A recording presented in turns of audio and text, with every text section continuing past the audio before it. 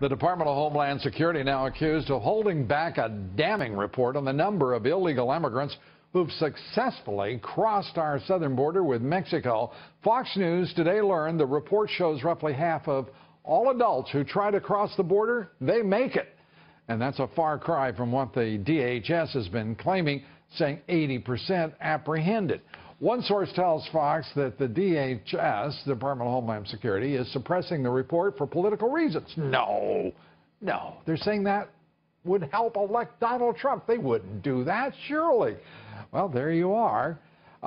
That's how pathetic things have gotten in the world of presidential politics. Joining me now, the host of the Chris Plante Show, WMAL Chris Plante, attorney, Fox News contributor, Eboni Williams.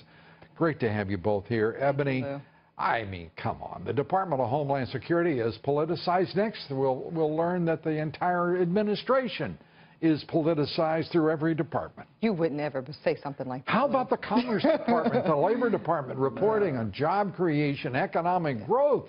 The IRS, unemployment numbers, the Bureau of Labor Statistics, the Bureau of Justice Statistics, politicizing them? The FBI. Never. I mean, you know, it's sad that it's sarcasm, but I do think a significant amount of Americans are legitimately curious about the extent let me be clear. I wasn't being sarcastic. I wasn't being sarcastic. Yeah. I think this government is politicized from A to Z, from top to bottom.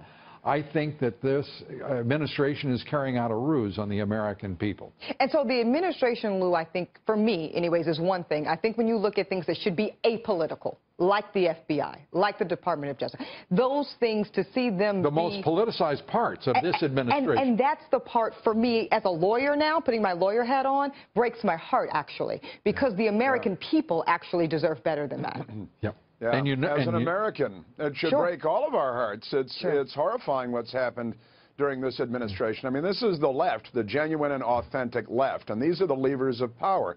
And they use and abuse the departments and agencies to advantage the Democrat Party. Lois Lerner destroying emails. Brian Pagliano destroying emails. These people destroy evidence. They scoff at Congress sending out subpoenas for Brian Pagliano. They plead the Fifth Amendment. Man, it's good to be a Democrat, isn't it? Because Chris, if this were a Republican administration, this would be a scandal. But so this is my question, though, Chris, and I hear what you're saying, and I'm not going to push back too hard, but this is my question. The left is only one half of the equation, right? What does it say about Washington?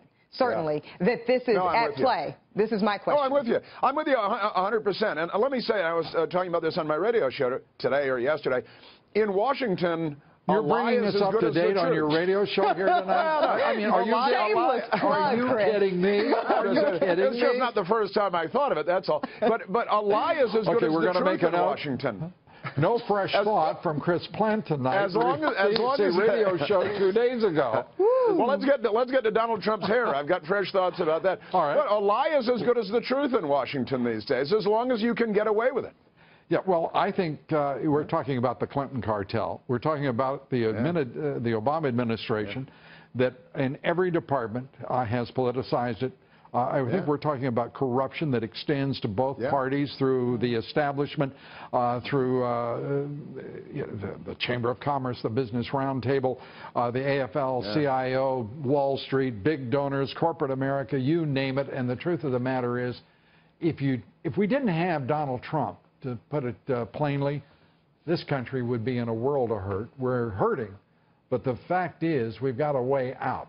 Eboni, do you think that we're going to see Donald Trump succeed? Are we going to see this rotten, just corrupt, nasty, incompetent government in Washington, D.C. Suddenly be confronted and hopefully fixed? I'll tell you this, Lou, the success Mr. Trump is enjoying, despite what you think about his politics, is rightfully because of what you're pointing out. Because people feel like there are so many on the left and some on the right that gain so significantly by the status quo. They're sick of it, they're tired of it, and if it's Donald Trump that will change it, many people are willing to say so be it. Yeah, I mean, the lies are the new normal. It's really, we've come to expect it as voters, as taxpayers.